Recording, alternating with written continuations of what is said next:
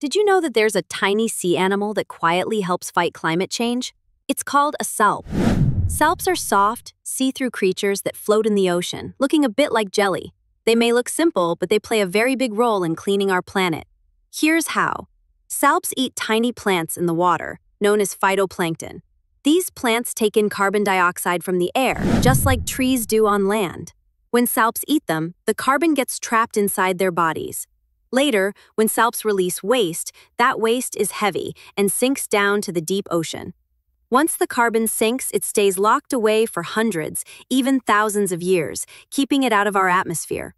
Scientists have found that when salps gather in huge groups, they can capture and remove more carbon than even some forests on land. Imagine that. These small, jelly-like animals can work like giant carbon cleaning machines. Salps show us how important the ocean is in protecting our Earth. Even the smallest creatures can make the biggest difference for the future of our planet.